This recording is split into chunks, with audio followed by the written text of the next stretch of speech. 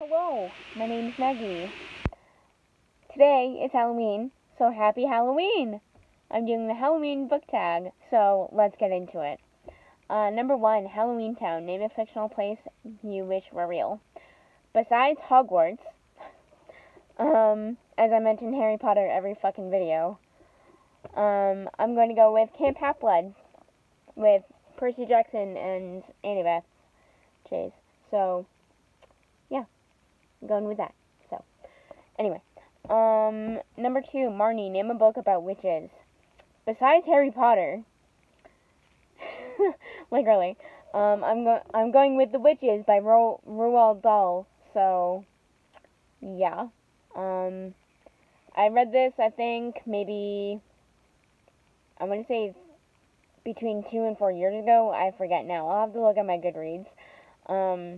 But yeah, I read this book, and it took me a couple of months to actually read, but I liked it either way. But yeah, the same with Percy Jackson and all of these books. So, number 3, Sophie, name your favorite middle grade book. Besides Harry Potter and Percy Jackson, I'm going to go with A Series of Unfortunate Events by Lemony Snicket. So, I didn't even read this as a child, or even Percy Jackson for that matter, but I literally loved the movie first because I didn't want to read 13 books because I wasn't, a book nerd back then. So, yeah, anyway. Number 4, Dylan, name a book with a magical school. Do I really have to explain? Like, really? Number 5, Grandma Aggie, name a book that helps you escape into a brand new world. I didn't really have an answer for this other than Harry Potter, so, yeah. Number 6, Calabar, name your favorite villain. Well, there's Count Olaf, and actually I don't have it on me, but definitely President Snow, and also Umbridge from Harry Potter and the Order of the Phoenix. But yeah. Number 7, Benny, name a book that always is there for you to get out of a hard time. Besides Harry Potter, I'm gonna go with The Perks of Being a Wallflower. I haven't even reread this, so I've only read it once. Don't at me. But I will reread it again. It's been about 6 years now, I think, since I've actually read this book, so hopefully I'll actually read it. So, anyway. Number 8, Luke. Name a character with a hard exterior, but soft on the inside. Actually, I was gonna put Ron for this, but I think Snape is really kind of a bit of a softie.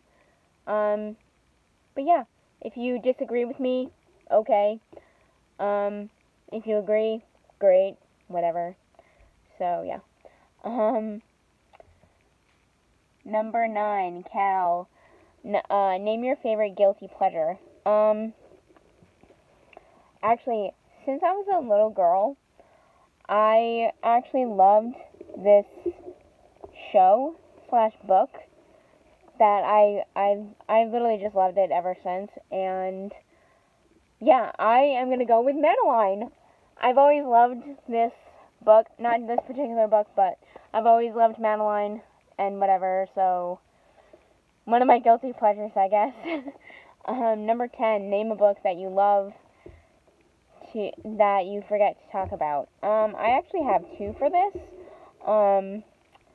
but I'm gonna get them right now. Hold on one second. I feel like nobody really talks about them enough, or has either that or has never heard of them before, so I'm gonna go with any Elizabeth Chandler book. This one is called Kissed by an Angel. This has the first 3 books in this. But yeah, this book needs to be a little more hyped than it should be, than it is. And I'm also going to talk about The Summer I Turned Pretty by Jenny Han. This was actually one of her first series. by herself that I've read. I've yet to read the last book for her, To All the Boys I've Loved Before trilogy. But, yeah, I always kind of forget to talk about this because this is the first Jenny Han book that I've actually ever read. So, yeah, anyway.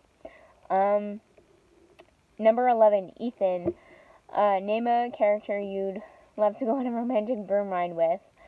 I'm gonna have to say anyone from Hufflepuff / Cedric Diggory.